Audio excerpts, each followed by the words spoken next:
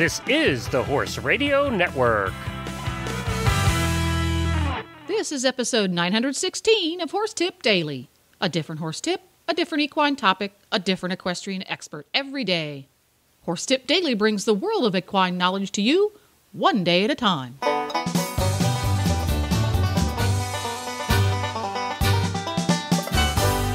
Greetings, horse people. Coach Jen here, and thanks for tuning in to Horse Tip Daily. Today's tip is an excerpt from the Horsemanship Radio Show. Host Debbie Laux is joined by Farrier Ada Gates to talk about mannerly horses and hoof balance. And we'll get right to our tip after this nutritional minute from Kentucky Performance Products.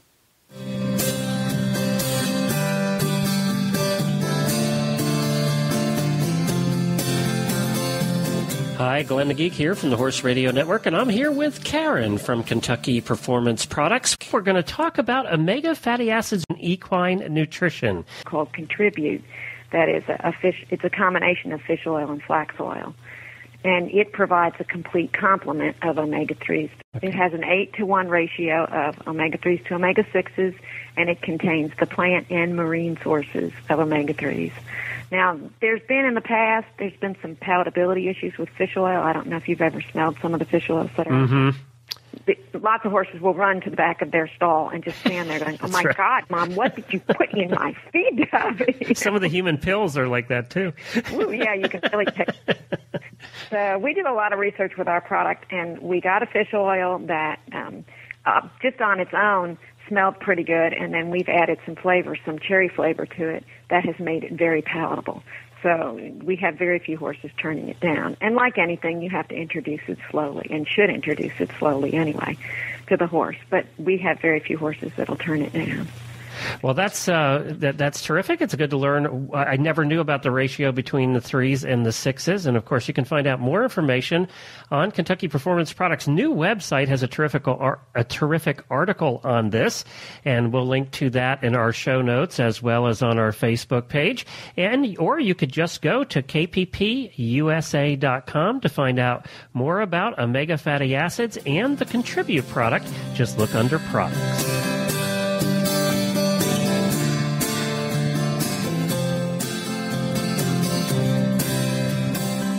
So how much is horsemanship needed for farrier work? Well, I think it's critical, and I think there's sort of an unhappy area where the horseshoer arrives to do the work on the horse. He's not expected to train that horse. The horse is not well behaved, and so even though the horseshoer knows how to handle a horse, that's not his job. His head is down there close to the feet, which are, as you know, the protective devices of the horse. And horses will kick and leap and jump and jerk their feet a lot, and it's upsetting to the farrier. And it's hard for a farrier to stay calm and keep patience when he perceives that the horse is not well behaved because he has not been well trained, or he's not being well handled at the head. And so I think that people perceive the farrier as ill-tempered. He's not. He's trying to get his job done. He's trying to do an excellent job on the horse, and he's not able to because there seems to be a breakdown of cooperation, can be, between the handler with the horse in the middle and the farrier trying to do his job. Mm-hmm. And so sometimes things go south. Mm-hmm. Mm-hmm. So how do you keep your patience with the horse? Well, I never take a horse out of the stall or touch a horse unless he's got the Monty Roberts dually halter on that horse. I allow the horse to become familiar with the dually halter. I make sure that it's properly fitted, absolutely, before I take him out of the stall. That it's snug and it's well applied. And then I, back the horse, bring him forward, turn him to the left, turn him to the right. I show the owner how to do that. I encourage the owner to do it themselves. And then I rely on the dually halter to help me get through the horse. If, let's say, he's got a problem foot, like he always kicks on the left hind or something like that. Mm-hmm. we just do the training session, and the horses are very smart. They get one or two reprimands with the dually halter, negative consequences, and they usually just calm right down. Mm-hmm. So well, again, I think what I'm hearing you saying, if I'm hearing it right, is that you're training on that horse a bit. And I always hear Dad say that he doesn't think it's fair that the farrier shows up to train on the horse, that the owner should have that horse prepared a bit. What do you think on that? I couldn't agree more.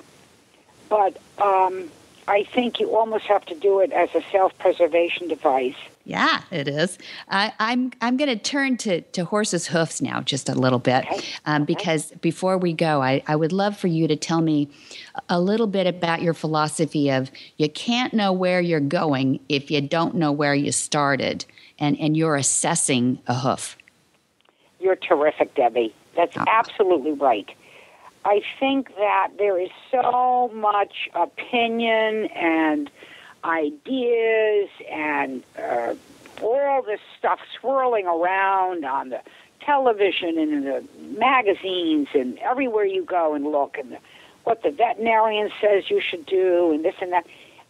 Basically, you want the horse's hoof to have 50% of its mass in front of the center of its foot and 50% behind, just like a seesaw. Mm-hmm. And it's a fulcrum, and it's the point of articulation, and it has never changed for thousands and thousands of years. And so it's very easy to find the center of the hoof. It's the widest part of the hoof. Mm-hmm. But you can use a ruler, and you can measure that. It's also 3/4 of an inch back from the active tip of the frog. And there's lots of rulers out on the market. We have one together, Monty and I, on his website. It's the patent hoof ruler. But it's not any different from any other item. It's just a little bit more customer-friendly for working on the foot. And basically, you want to start at the center and trim the foot in the toe, and you get a number, or let's say it's 2.5 inches. And then you have that ruler on the hoof, and you see where 2.5 inches is behind center, and that's where you cut the heel. You want to take all your flares off. You want a nice even hoof wall all the way around, and you let the horse tell you that it's right. And so what they'll do is they'll walk up to you. You'll watch them walk towards you, and their head be a little bit high, and maybe the stride's not quite as, a little bit short, and there's just a kind of not a lot of tension in the body, but you'll see it. It'll just be a little bit of restriction. Mm-hmm. And you trim that foot, and you put it down on the ground, and you watch that horse. The head will drop, the ears will go forward, the eye will soften, and sometimes they'll exhale air out of their belly. Nice. Mm-hmm. And then you trim the other foot exactly 50-50. You also want to see that you're 50% to the inside and 50% to the outside. That will follow. You want to do the front back. That's the most important to start. And then walk that horse away, turn him around, and walk him back towards you. And he'll walk like a dream. He'll be soft. He'll be relaxed. The foot will stride out. The shoulder will soften and become more loose. He tells you every time. Every time. Well, there you go. You can listen to Horsemanship Radio every week at horsemanshipradio.com. For more tips on everything from do-it-yourself fly spray to teaching your horse to get to the base of a jump, go to horsetipdaily.com and look for the topics drop-down menu on the left. And now you can have all of your favorite Horse Radio Network shows with you wherever you go with the free Horse Radio Network app for iPhone and Android. Just go to your app store and search Horse Radio Network. This podcast has been brought to you through the generous support of Kentucky Performance Products. Find them online at kppusa.com. The Horse Radio Network and the Horse Radio Network hosts are not responsible for statements of guests or their opinions. Use your own judgment when listening to the tips provided by the experts on Horse Tip Daily.